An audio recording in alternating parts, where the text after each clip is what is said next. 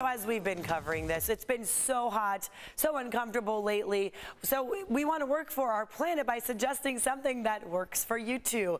Cooling down at the beach, of course, it's a great idea, but when you're outside, you always want to put on that sunblock, lather it up. You may not realize not all sunblocks are created equal. In fact, some can really damage our oceans. There are chemicals in certain sunblocks that can hurt fish, can hurt our coral reef. So it is best to look for simple ingredients. The more natural sunblock, the better.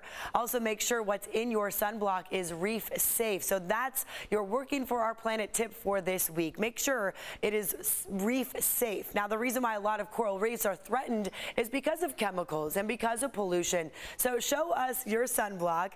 In fact, I just checked savethereef.org, and they say the key is to find an SPF that uses physical UVA and UVB filters as opposed to the chemical ones. You'll be able to find them by looking at the tube. Check the ingredients: zinc oxide and titanium dioxide. These ingredients are what to look for. They actually block the sun by creating this shield on your skin as opposed to chemicals that might try to do the same. Those chemicals can hurt the coral reef. So send us a picture of your sunblock to cbs8.com. There's an area on the app, in fact, that you can upload a photo under the Near Me section. You can always get eco-friendly tips as well at our website, cbs8.com/earth8.